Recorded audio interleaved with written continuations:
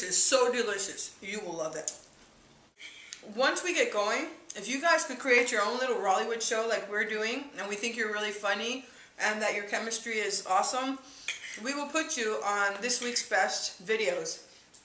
So it doesn't just have to be like the humor and the satire. You can get your little RAWLLYWOOD show going as well. And you can even say we're the women of RAWLLYWOOD, because that's what we want to do. We want to create just like a, what do we want to create? Community?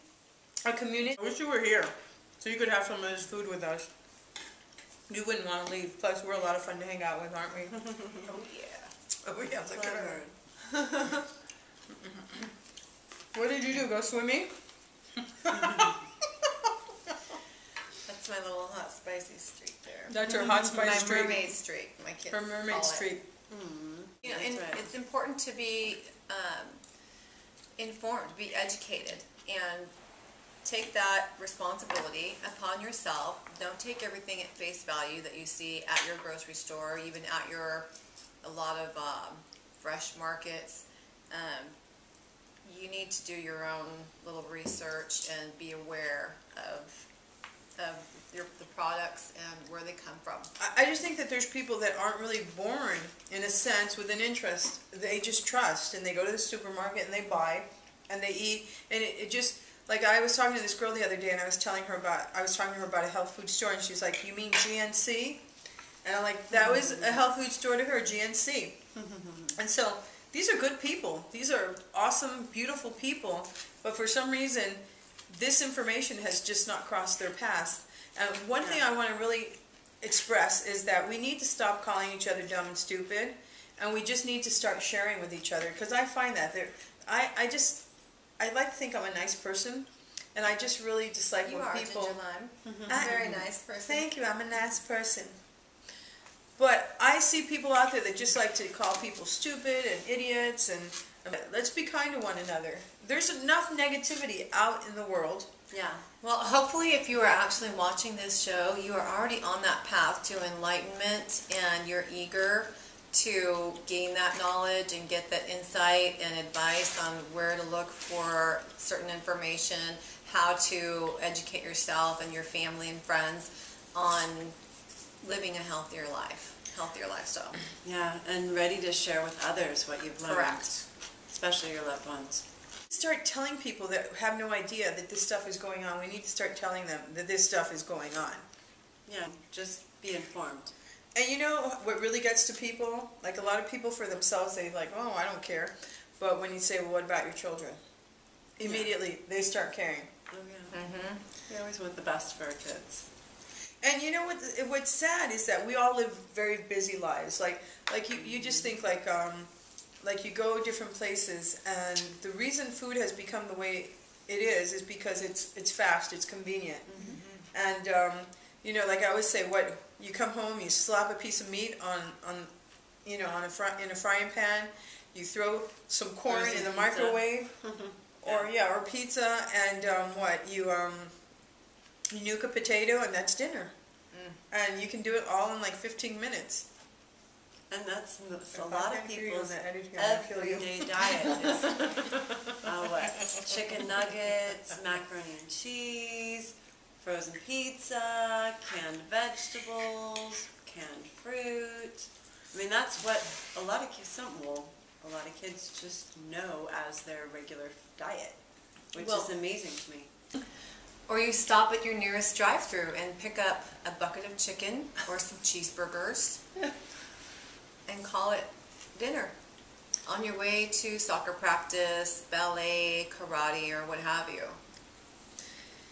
And you do that because you have to work 9 to 5, and you're stressed out, and you don't have the time to cook, and everyone's needing your attention. And so it's understandable why we've kind of come to where we are, but we need to start reversing things unless we want to all get sick, tired, and die. So I actually just went through my pantry recently. I've done this a couple times. High fructose corn syrup. I found it in the most peculiar things that I thought, again, even as healthy as I've been trying to eat and buy things for my kids as fresh as possible. even some of those things had high fructose corn syrup in it. I just chucked it all. And you know what's funny? Hunt's, they have a ketchup, and right on the front of the bottle they say, no high fructose corn syrup. Right. But you turn it around, and the number one ingredient is corn syrup. So, can you explain that to us? I didn't read the label, Hunt's? but I did see Well, I would like Hunt's cover. I didn't They read the didn't back. have the I words read the front of high it. fructose, right? I would like Hunt's to explain that to us. Can They you don't explain have that to high us? fructose corn syrup. They have low fructose. Just GMO. They have low corn fructose. syrup. So Hunt's deserves, yes. The Pinocchio Award for this segment. Thank you. Okay, all right. So for being, what was Pinocchio? He was a liar. liar. Congratulations, Hans. Yes. You have got to taste this dressing. This is my favorite chipotle dressing. I know, I never knew what chipotles were until I looked it up. Because I could never find fresh chipotle peppers. Everywhere I'd go, I'm like, do you have fresh chipotle peppers? And they'd be like, no. And I just couldn't figure out why there were no fresh chipotle peppers. And it turns out that chipotle peppers are really jalapenos that are smoked. Now, I know that it's not raw, but I absolutely love the taste of chipotle. So I have a term that I'm sure you've all used as well once in a while. Is I call it raw-ish. So it might not be completely raw, it's raw-ish, because everything else is raw, but the chipotle, girls, you taste this. Whenever I've tasted a chipotle, I've had it before. A chipotle sauce or chipotle dressing, it never really tastes like chipotle. It's got a little smokiness to it, but it's never delicious. I make the most delicious chipotle dressing ever.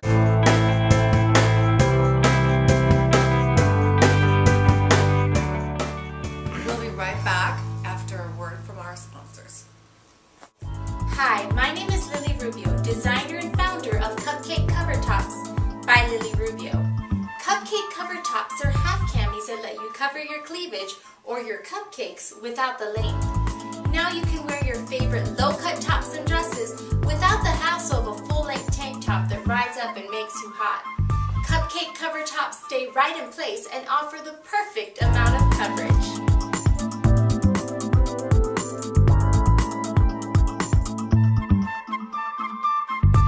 Here we have a broccoli salad. It has broccoli, red onion, sunflower seeds, and craisins. I know craisins aren't necessarily what you would call an organic sort of food because it's sugar on cranberries, but I was out of organic raisins, so I made it work with what I had. Okay, and this stuff is delicious. Anyone that doesn't like raw broccoli will love this salad. And Can we have some? yes, but first I'm going to myself. serve myself first. Okay. Mm, I'm yum, ready yum, for that yum. raw broccoli salad. A base dressing that you can use to Gorgeous. make any dressing. This is just like the base, which is just simple cashews, lemon, garlic, a little bit of Celtic salt, and a little bit of sweetener to balance the flavors, and then you just mix it in there really good with all these different contrasting tastes in the salad, and it's what? And what are you using as a sweetener? I used honey. Honey. I know some people don't like honey, but we like honey. I love it. This is so good. I love honey. This is so good. So good. You know what we can do? You see these cucumbers after they've been soaking for a while, they actually will get really soft. Okay. And I don't like, personally, soft cucumbers. So we should eat them? Well, you can eat them, or you can just blend them Oh. and just make More of a sauce? more of a dressing, yeah. Ooh. Or you can use it as sauce. You can use it on anything. Nice. So, because cucumber will actually thicken up any dressing. Okay. And so instead of using oil, you can use the cucumber to thicken stuff up. Fabulous. I like that. And cucumber's so good for your skin. Well, we still have a fruity dessert. Okay. I'll always have room for more. Welcome back to RAWLLYWOOD. We're here with what we're calling dessert. Usually we make raw cheesecake, raw pie, raw cake. Raw chocolate. Raw truffles. But we've decided to keep it plain and simple. We have a lovely presentation of half a cantaloupe with some fresh blueberries We have some cherries. Girls, eat your cherries for the camera.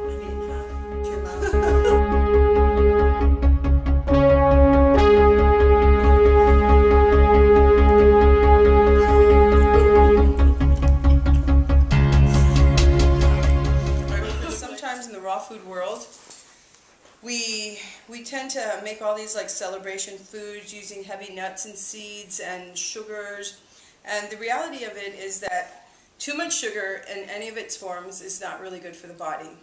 But we think that if you have children, or you yourself, like I just know most of the time people want, after something savory, you want something sweet. It's kind of like the yin and the yang. Right. And so you could have a piece of raw apple pie or the cheesecakes or all the things that we mentioned, but too much of that is almost just as bad as the junk food that's out there. And so some would even argue that fruit like this is not good either. And maybe it's not, but I love it. But we have to think it's better than the drive-thru at McDonald's. So what are your feelings? What are your feelings? Like, how do you guys feed your kids? What do you do to try to make your family healthier? Like, what foods have you given up? What foods are you embracing? Is it a struggle, or is the family, is the husband on board? Are they adapting? Are the children complaining? Like, what are you experiencing as you try to transition to better eating? One of the things that we really want to talk about is we want to show you exactly what constitutes raw food. Because most of the time when you tell people that I'm eating raw food, they say, what do you mean, like a raw steak, right, raw chicken, or sushi, carrots and celery sticks, right? Carrots and celery sticks. Yeah. Well, you saw what we're eating Rabbit tonight. Delicious. You will be so surprised what you can make, food without fire. I think that raw food restaurants have a hard time making it in certain areas of different cities, just because a lot of people don't know about it. And plus, it can be very pricey. But the We places... had a great one here, Elaine's Cafe. Oh, that was vegan. It wasn't really raw food. Well, there was a lot of raw food available on that menu. Really? I never saw it when I went there. Oh, I did. It was mostly cooked stuff. Mm-mm. Well, I must have been there on the day they didn't make the raw. They had a nice selection of raw ice creams, and It wasn't exactly raw. I beg to differ. We can get into a little cat fight. Makes the show a little bit more interesting. Listen, the ice cream was terrible. It was terrible. No, it was delicious. No, don't listen to her. It tasted just as processed as other junk out there. Oh no. Now you've gone too far. Oh really? No, just kidding. It was just kidding about throwing the water on you. It was terrible ice cream. It was. That's it. We have to have an ice cream throwdown, a raw ice cream throwdown.